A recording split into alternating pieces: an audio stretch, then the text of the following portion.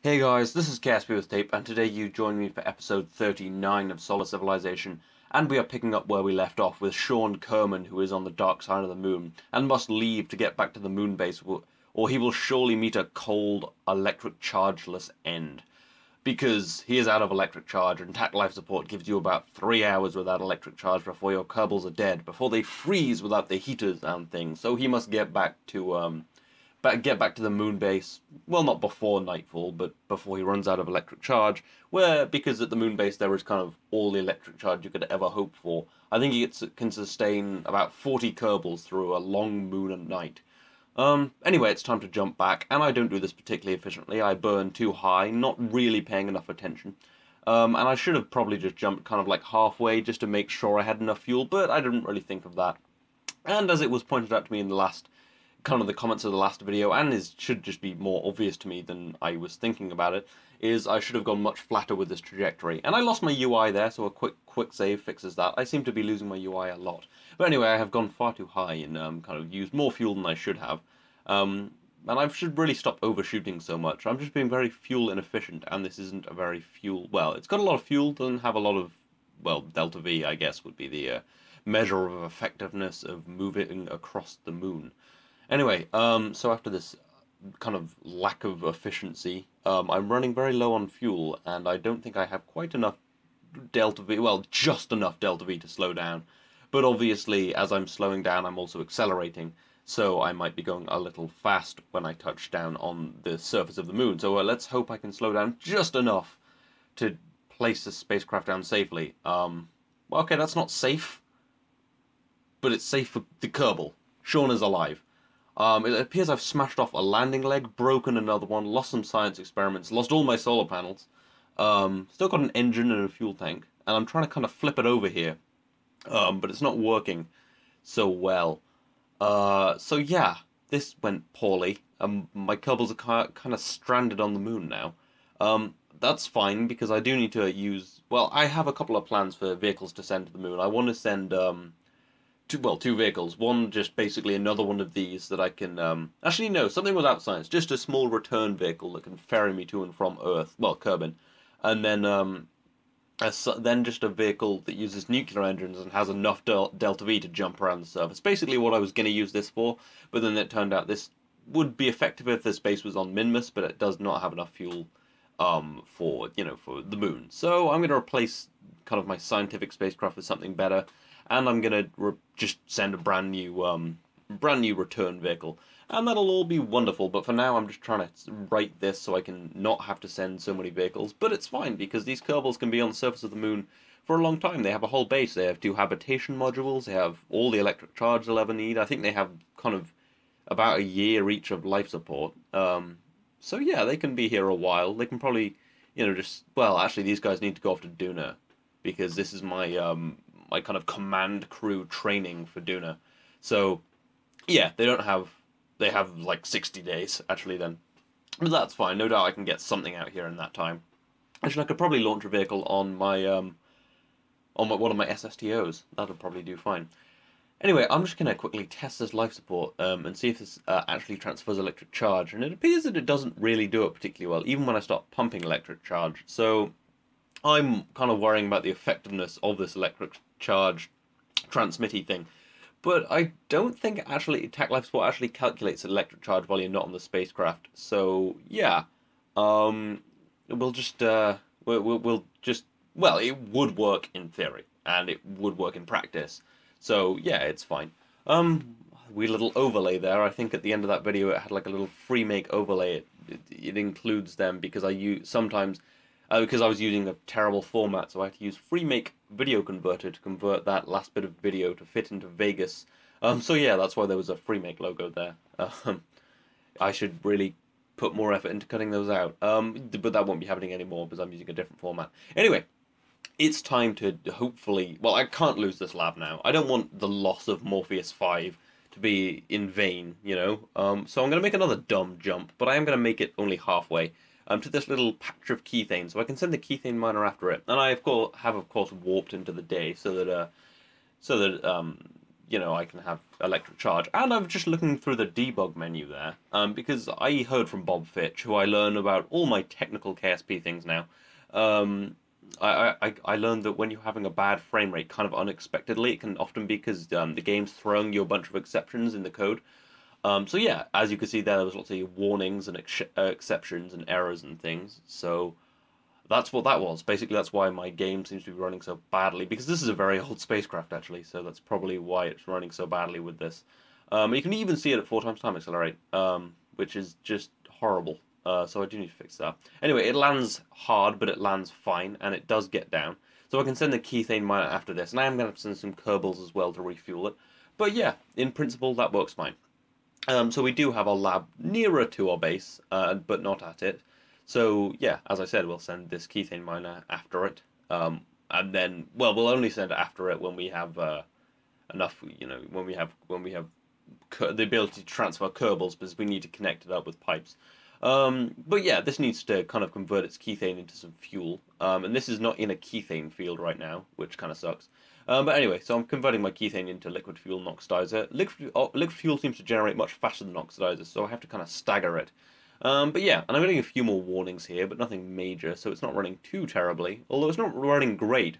Bit of a cough, but yeah, KSP's been running a little rubbish for me, but nothing terrible. I did select a quick...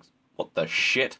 Oh yeah, I accidentally loaded a quick save there. I was looking through some quick saves, and that was a very old quick save, so it broke. Anyway, I'm putting down a quick save here because I've been having some crashes, and I don't want my quick save to be in the air. I want to be able to load from the ground just for simplicity. But anyway, I don't actually get a crash. But occasionally I like to put down an extra quick save. That's what that is. In newer versions, if you click Alt F5 or Alt F9, you can load lots of different saves, which is nice. So I've just been doing that every now and again to stop myself from losing data, as I have a couple of times. But anyway, it's time to make the jump. Again, doing not a particularly good, you know, jump across the surface. I should really figure that out, but I have so much delta V it doesn't matter with this spacecraft, and it regenerates delta V because it can mine fuel. I feel like I had something else to say about that before I started talking about quicksave. Oh yeah, I did leave that quick save in because it was actually from a very old save back in the old shuttle days, as I could call it, with old B9 parts. So none of the parts loaded in, and something was glitched and flung into the atmosphere, as you could see. I was actually trying to quick save, not quick load, but yeah, that's what happens. Anyway, coming back to the base, you can see Morpheus 5 down in that crater, all ruined and useless. I'm going to leave it there.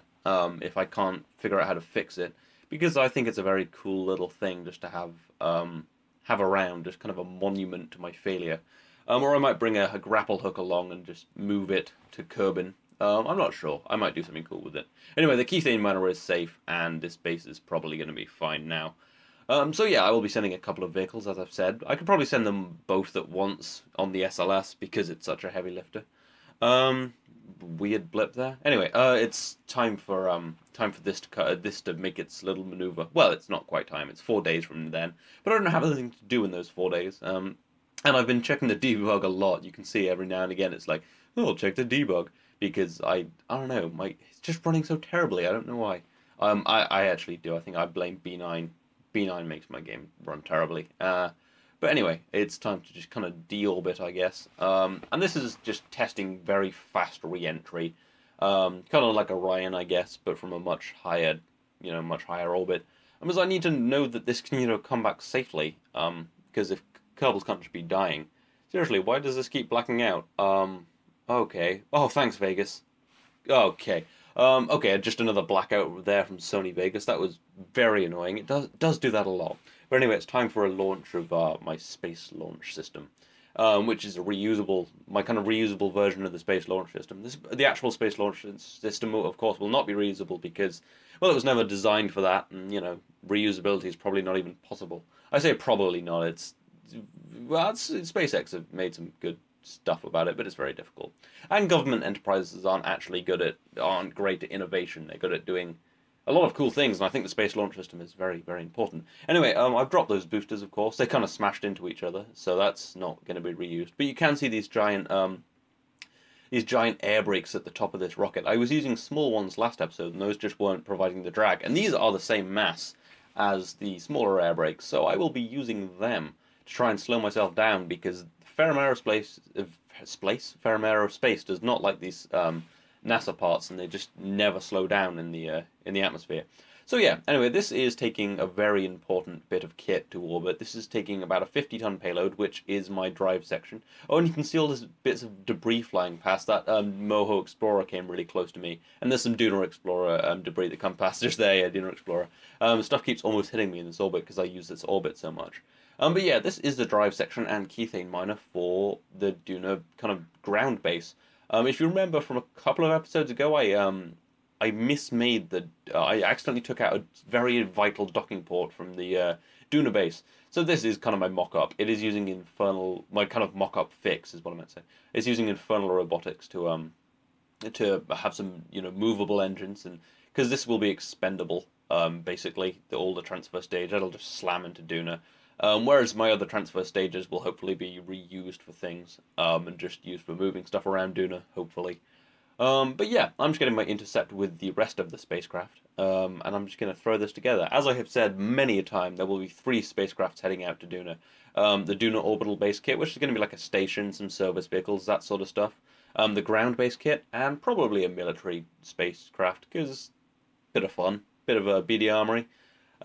Maybe there'll be some more spy satellites, as there have been a couple around Kerbin, and there's a lot of paranoia about Kerbal Russia starting a space race Cold War or something. I don't know, something stupid. Anyway, I'm running out of RCS, as you can kind of see, because I didn't bring that much. Oh, I have quite a bit, but I burned a lot, so I'm still going to use these engines to kind of slow me down and speed me up, because they can be moved around, so they can do prograde and retrograde burns without having to rotate the whole spacecraft, which is nice. So yeah, I'm just trying to get myself an intersect, and this isn't a very nice piece of maneuvering I have to do because this is not actually made for maneuvering. And there's a lot of infernal robotics, and infernal robotics are horrible to move around because when they're not strutted, they flex a lot, basically, because they're joints. That's kind of what they do. That's their job, to move. But yeah, I've turned the engines around and will slow myself down a touch so that I don't hit the Duna base kit. Although I kind of staggered my way in just in case this all failed. I want this to fly past it, not slam into it. So yeah, usually do staggered approaches. But yeah, it's just a matter of kind of doing the standard thing. And I usually leave these bits sped up. Just because, well, yeah, because, they're not particularly fun to, watch all of it. But I like to leave them in because I like just everything to kind of be very apparent about what's going on. I did have someone say, why don't you do this in live commentary, actually? And good idea. I mean, I can understand why people, want live commentary stuff, but KSP isn't very live commentary. Like the BD Armory stuff I did, that was great for live commentary. That was fun, that was spontaneous. I got a lot of views, a lot of people liked it. But with stuff like this, I mean, if this is at 4 times time accelerator, if I was commentating this like live, the first little bit of jump, the jump I did with the first spacecraft, that took 20 minutes to film. That would be an entire episode of me just kind of moving through space. Okay, actually, it was probably that and moving the lab. That's not a very interesting episode, because I wouldn't get any of this in. Yeah. And I'm already having to talk about, other people's comments to fill a video that's sped up to 4 times time accelerate. But yeah, no, I like doing this sort of stuff in post-production. I just quite like, I don't know. I just like this style of doing stuff. That's one of the things I like about KSP. It feels a lot like commentating. But anyway, as I've kind of tried to move that little, the kind of habitation modules and kind of crossbar closer to me, it was very difficult because there's only RCS on one of those habitation things and one SAS unit, and it oscillated a lot, as you could see, and it was very unstable. And I'm having to maneuver this kind of behemouthy, not very well controlled, poorly RCS'd thing into, yep, all the Sony Vegas bullshit. Just Sony Vegas is like, I'm not going to show you the post-production, I bet you're not doing a commentary right now, which wasn't fantastic. So there's obviously another blip there. I will, I don't know, when I get paid by Machinima, well, not paid by Machinima, get my YouTube money, I don't know, I've got a few things to buy, but I'd like to get just the newer version of Sony Vegas that doesn't glitch all the time and, renders slightly faster. But anyway, as I was saying, horrible dockings. Basically, this docking was horrible. It's not very apparent now, and this is all at 4x time acceleration. And so you can see how slowly I did this, because I wasn't gonna mess around and hit one of those. Because if I'd hit one of those freaking habitation modules, I'd have no hope of docking. So yeah, that was kind of my process there. I just very slowly moved in. And now I've got to dock this on the back of the spacecraft, because this is going to be dragged by the spacecraft. This is kind of the headquarters of the base. It has the command pod, it can actually move around. It's the bigger one, it's the better one. But it has no RCS because, well, it's a lab, it's a base, it's not really doing anything. And for God's sake, I forgot to take a lab to Duna. No, there's a lab on the space station that'll be around Duna, isn't there? So that's fine. And I've got ideas for dynamic science packages I can move around. But yeah, so basically I just use my engines to very carefully, not particularly carefully actually, because it's very hard to carefully maneuver with engines. Just kind of move into the docking port, avoid that control unit I just decoupled. One day I'm going to send a cleanup mission. Just send a shuttle. Just put it in the cargo bays. I'm kind of annoyed I can't just use my old shuttles now, because the new B9 parts don't coalesce with the old ones. So I can't ever use those shuttles again. So I might have to design a new no, I'm not going to design a new space shuttle. It's an aging vehicle. I have SSTOs now, but still. And I don't need a shuttle because I have the Space Launch System, which is much better than the Space Shuttle in my opinion. Well, although the Space Shuttle was very important for building the space station, of course. Although I'm sure there were ways around it. But yeah, I think the Space Shuttle was very cool. I think the Space Launch System is very important. And this is the Space Launch System in Kerbal, in the little world, with a shrinking docking adapter. You can see that every time there's like a decoupler on top of these, it gets smaller. If it's just like a stage, like a interstage fairing or a fairing ring, yeah, it always just seems to shrink in size. Anyway, well, when I'm offloaded, because you can see it doesn't really fit there anymore. But anyway, using those air brakes, I want to bring this back as slowly as possible so I don't have to use so much fuel. And this was like a proper payload this time. It was like 50 tons that I just took to orbit. And I do a quick burn. And then I realize I'm coming in over land. I'm going to land in that desert. I don't have any landing legs. I didn't put them on for this version. I just put on bigger air brakes. So yeah, going to come in over land. This is my first solid ground land testing. I don't have any landing legs, so I'm going to land very, very slowly. But I still have a lot of fuel, like way more fuel than I thought I would. After like a 50-ton payload, that's very impressive. But anyway, now I'm around 2 kilometers above the ground. I'm going to slow myself down to about 30 meters per second vertical velocity, which is quite fast. But it's controlled, is the point. And I don't want it to be too slow, because then I'll run out of fuel. And that would be very bad. But I've kind of locked those air brakes on just to give me extra drag, slow me down as much as possible. And I am going to try and land this on the engines because, might as well. It's just pretty good to land on the engines, and well, no, it's not good to land on the engines. It's good to land it on land, is what I meant to say. It would be nice to land it on landing legs. And my ideal plan is to just land it right back on the launch pad, and then just put another thing on top of it one day. It would be very cool imagery if. Just that would be awesome imagery, I think. I don't know what I'd do about the boosters. Figure something out for them. Anyway, this is touching down now 1 meter per second. This is a giant 3.75 meter rocket touching down on its engines on land in the desert after going to space.